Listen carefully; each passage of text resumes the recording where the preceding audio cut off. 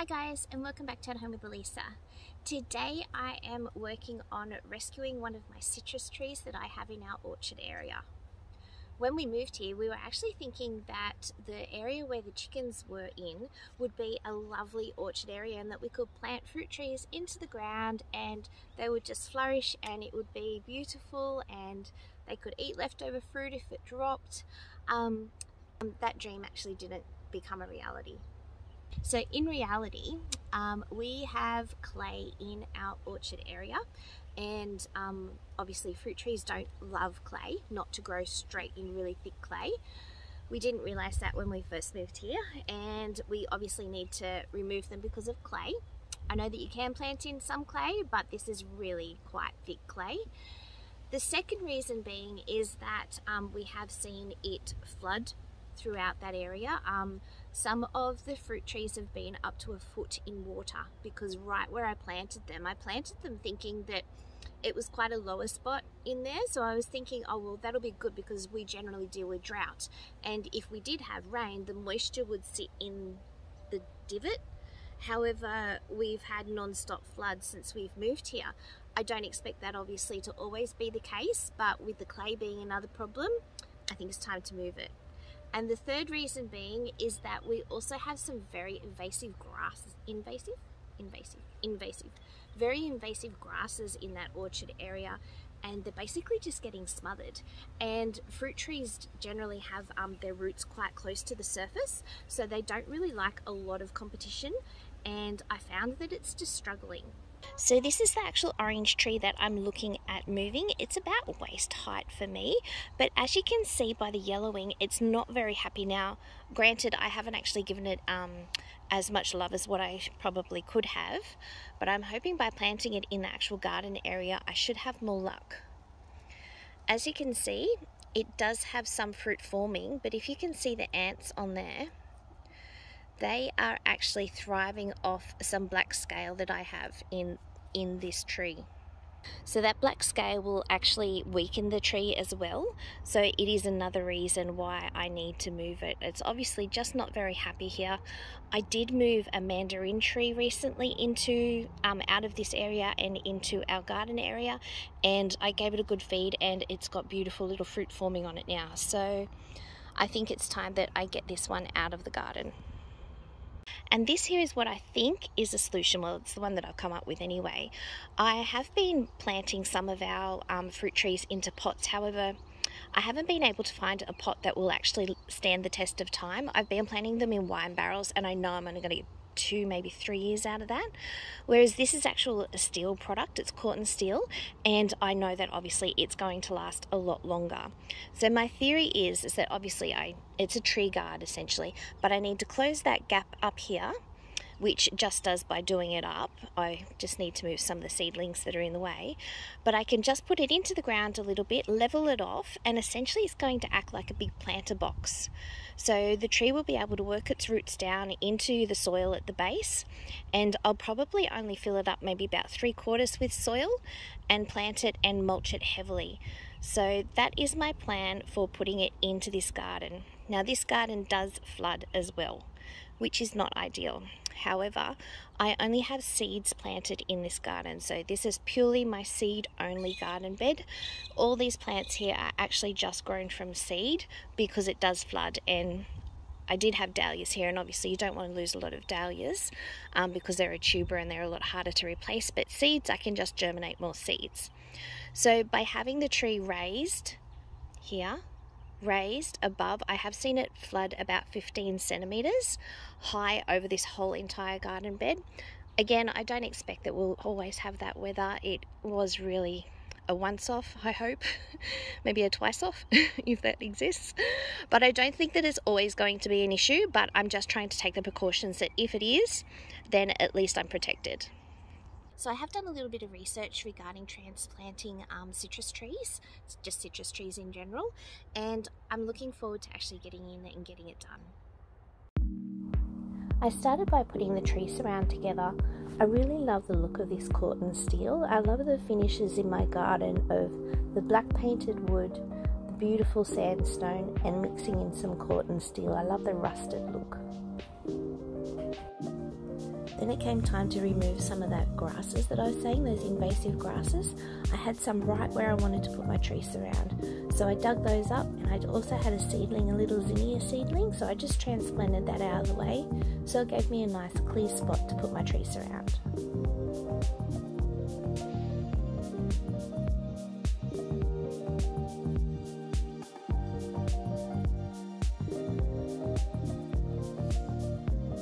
It took me a little bit of time to actually get the tree surround level. I just wanted it to be as level as it could so that water and soil would sit in it properly. But it is quite a slopey site, so it took a little bit of time. I ended up just digging it out and burying in the high side so that it was about level.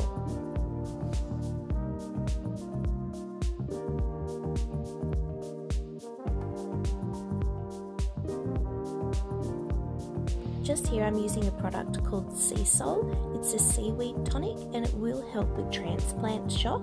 It helps the roots to be able to deal with the stresses, I suppose, of transplanting.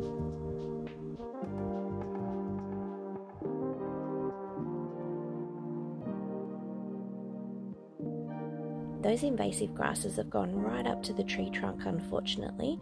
I did originally have it planted and I had a large surround of thick newspaper and those rocks that you can see in the background. The rocks were just there to keep the chickens from scratching at the newspaper and getting to the tree roots. But the grass just overtook everything, so I'm so glad that I'm doing this and getting it out. It definitely was a challenge getting it out of the ground. The roots had taken, but the soil was so thick and so sodden with water.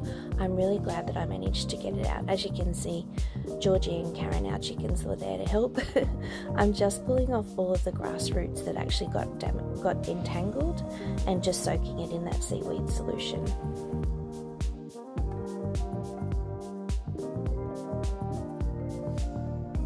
Just while that was soaking, I started preparing where I wanted to plant. So I added in some compost, some cow manure, and a little bit more compost and soil.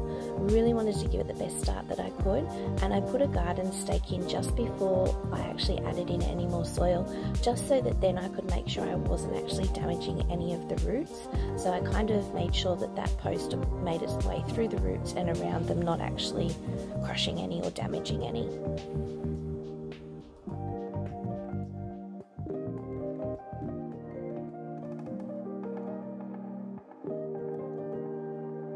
Then I just poured over the rest of that seaweed solution, and I thought, well, I'll give it a nice mulch so that it does have as much protection as it can. Being in a hot metal container in the sun, I wanted to make sure that I mulched it and that it would be nice and healthy and happy.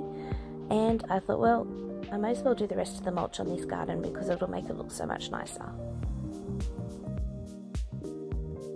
Okay guys, so I finally finished. It took a little bit longer than expected. I think gardening projects usually do, but I'm really happy with the outcome. Let's have a look. Okay guys, so this is the finished product. I am so happy with how this garden bed is looking. In the front here, I just have my yellow and white poached egg flowers, and I also have every second plant is a bunny's tail, which would be really good for some filler when it comes to making more bouquets. At the back, I've got the cosmos and straw flower, and I have just there is a chocolate cosmos, and I have another one just there. The rest of them are just the pink and white ones that I've grown from seed.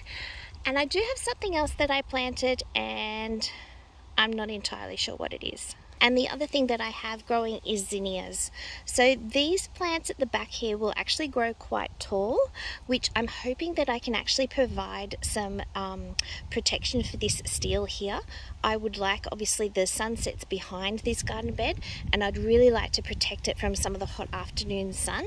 So by having tall plants at the back of the garden, I think that's always going to help. So I'm not sure if you can see, but I do have some tiny little fruit here. Some of them, oh, one's just fallen off there. It may end up dropping all of its fruit this year just because I have transplanted it.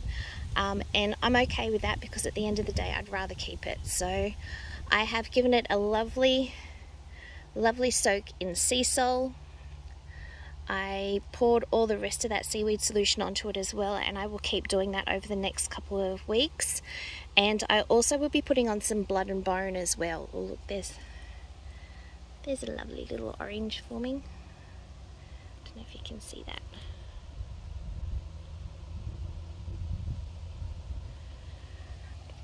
So we'll follow up with Blood and Bone because I'm actually due to do all of my citrus plants with Blood and Bone this weekend. But I'm very, very happy with how it's turned out. I think it'll be a lot better off here. And I've just loosely tied a stake on. It's very, very loose, like there's a lot of give because I still want the tree to be able to move, but we do get really strong winds up here, and just because it won't have the strength in its root system, I just wanted to stake it up and make sure it'll be okay.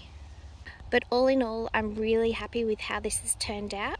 I had been planning to do this for quite a while, so it's so nice to be able to have nice weather to do it. This is from the flooding, so the path is actually washed away. We do have to do some work still with regards to the flooding, but hopefully this garden bed will be okay now. This is, I think, second or third time I fixed this garden bed for flooding, so fingers crossed that season's over and we're just into nice weather now. So thank you so much for joining me today. I hope that you've managed to pick up some tips on transplanting citrus trees. It applies to all citrus. This one in particular is just I think it's a navel orange. It's a couple of years old. It's actually come with us from our original house, so it's moved a fair few times. Hopefully that's in its final location now. Thank you again for joining me today. If you haven't done so already, please consider subscribing, and I hope to see you next time. Thank you.